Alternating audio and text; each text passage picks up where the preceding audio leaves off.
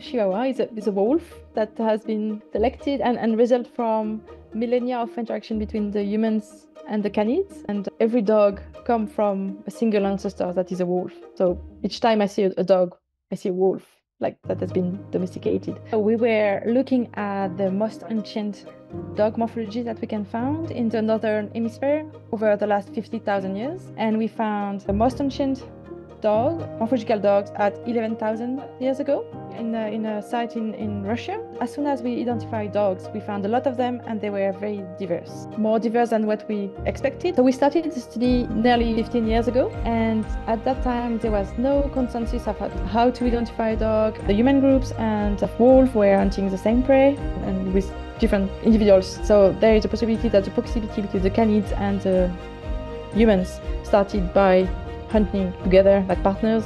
There are other hypotheses about scavenging, where you have some specimen coming closer to the camp or settlements, and it's how the relationship began. Or it could be like direct domestication, where they took pups from the wild, put them in captivity and kept them for multiple generations.